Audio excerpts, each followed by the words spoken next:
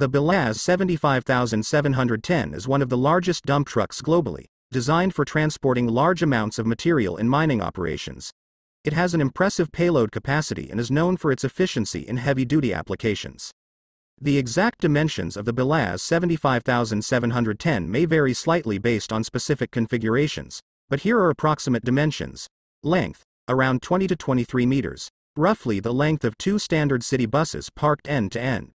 Height, about 8 meters. This is comparable to the height of a 2-story building. Width, approximately 9 meters. This is notably wider than the average length of a killer whale, orca, which is about 7 to 8 meters.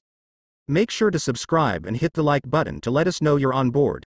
The BelAZ 75710 has a payload capacity of 450 metric tons.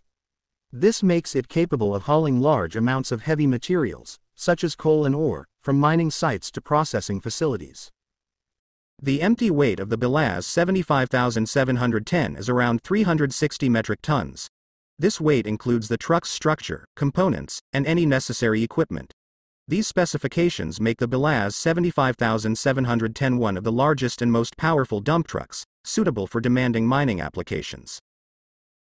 The height of just one wheel of the largest wheel of BelAZ for today is 4 meters, and the weight of a single tire is more than 5 tons. Such a tire costs about $60,000.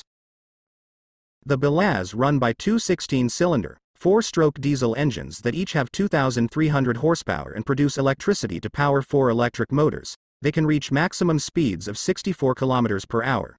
Moving massive payloads is a fuel-intensive process, and diesel consumption for the 75710 is estimated at 1,300 liters per 100 kilometers but can be run on a single engine when not loaded to save on fuel.